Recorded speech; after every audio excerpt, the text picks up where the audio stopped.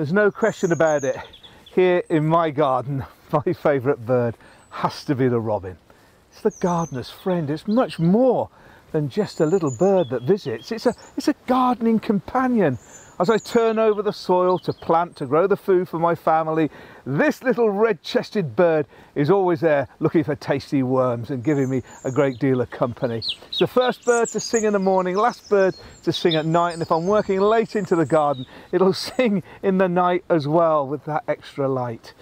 I love the robin. It's bright chest. It's a small bird with a big personality, and for all gardeners around, it's got to be our favourite.